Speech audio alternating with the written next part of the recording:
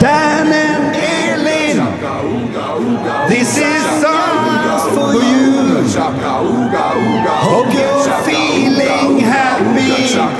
If for one sure do. When I saw you standing side by side and holding hands as I grew and bright. Love is the feeling.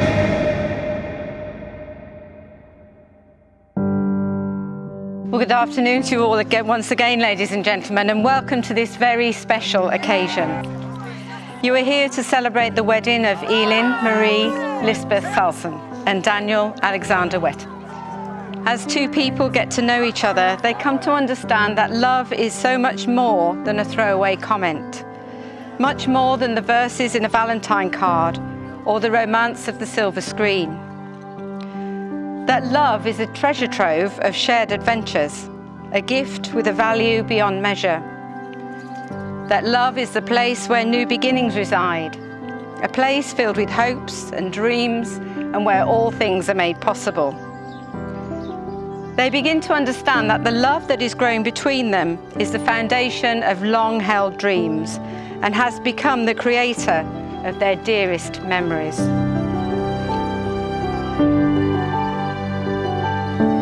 So me and Dan grew up in a little town called Bisley together. We lived a few miles away from each other.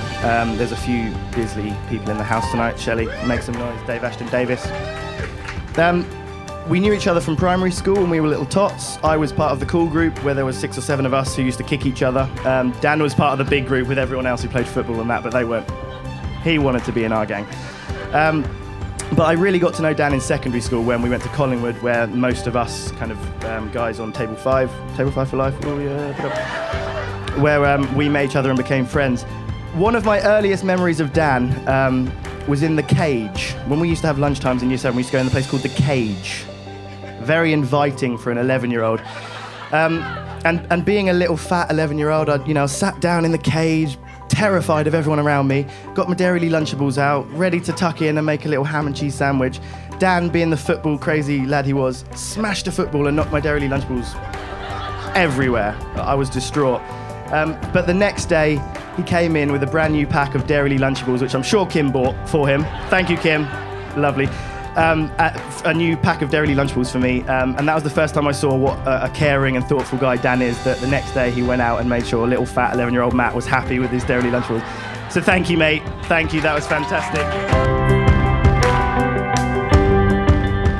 Love is a temporary madness.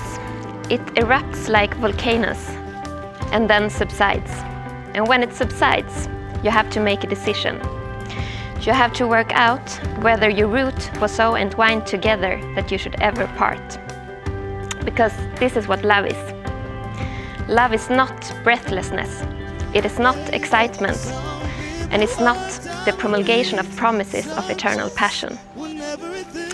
That is just being in love, which any fool can do.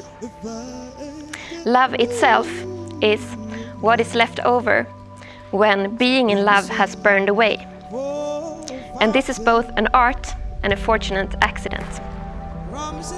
Those that truly love have roots that grow towards each other underground. And when all the pretty blossoms have fallen from their branches, they find that they are one tree and not two. Hand me the world on a silver platter and what?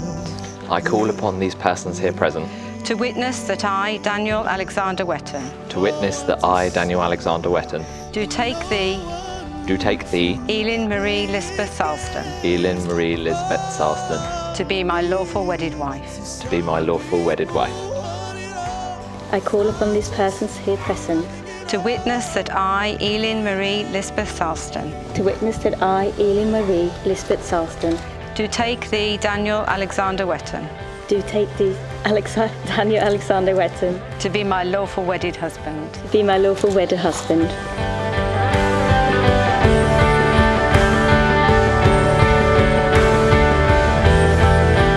When it came to writing my speech, I went through many, many iterations. I went through ideas of running a quiz. Then I tried to come up with clever poems. Mum, you taught me about poems when I was 10.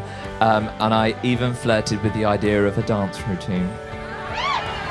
I know, that comes later. But one thing you have taught me is the power of being genuine.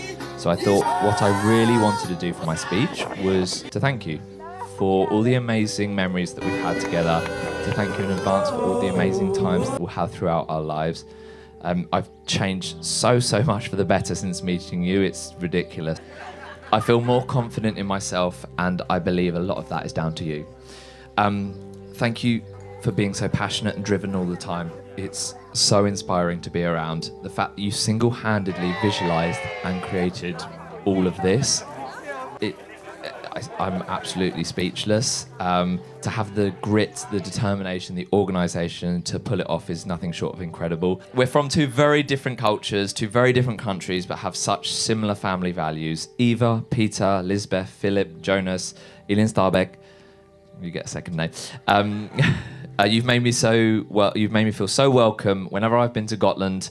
The lamb barbecues, the julskinka, the smagarsgurka, the Gotland slimpa, Skagen, the evenings in the fishing cabin in Likasham, and the many times that I beat Peter in the games of Yahtzee that we played. Let the music play on. Everybody sing and everybody dance.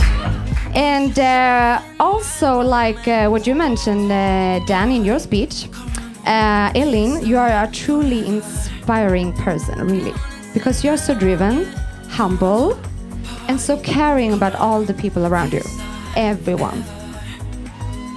And the same, you, Dan. From the first time that we met you, I will speak from the Olive Girls. You opened your home and your heart as well for us. And me and Sarah is still sorry for being late to that Sunday road. People dancing out in the street. See the rhythm in the feet. When Dan first announced that he had met a lovely Swedish girl in Mexico, there was something, let's say, soppy in his tone of voice.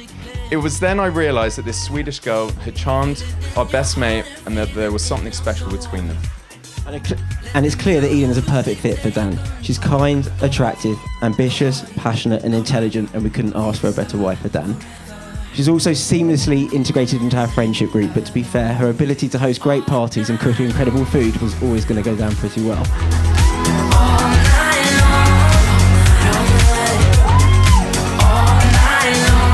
Before I finish, I just want to quickly play you guys a song that really means a lot to Dan. It's been so important through our relationship for the last few years, and I'd really like if you guys would give me just a few minutes to play a song which, you know, I hope doesn't make too many of you cry, but it would just mean a lot to me if I could.